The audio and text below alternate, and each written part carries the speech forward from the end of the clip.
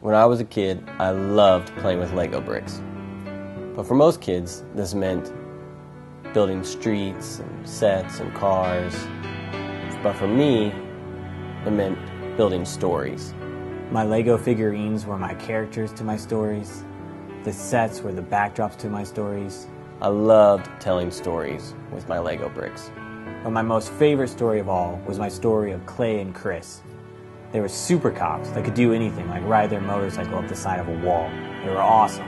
They could do all these awesome stunts and fall this guy and land on a bad guy and be totally fine. They were like Jason Bourne, James Bond, Dirty Harry, Ethan Hunt, before I even knew who those guys were. And that's who I got to have as my heroes as a kid. The guy I played was Clay. And you could always tell it was Clay because he had a blue hat.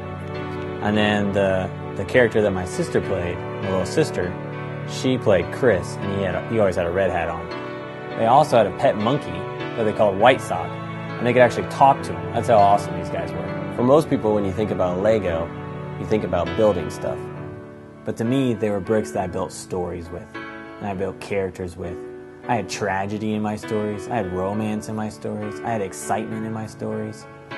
That was my childhood. Fast forward to when I was in college. It was my freshman year, and it was up to me at that point to decide what I was going to do with the rest of my life. I had to choose a major. I had to choose a career. My friends were choosing the safe bet of a business degree in accounting or finance, or they're going to go be a doctor. But for me, there was only one obvious choice.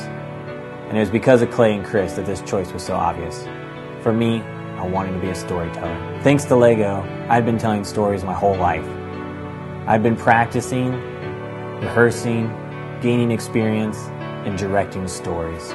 People say that to be an expert at something, you have to do it for 10,000 hours or more. Without even knowing it, as a child, I clocked in my 10,000 hours as a storyteller before I ever even turned 16.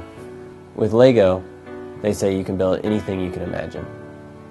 For me, I built my dreams. I'm Ryan Simmons, and I'm a filmmaker.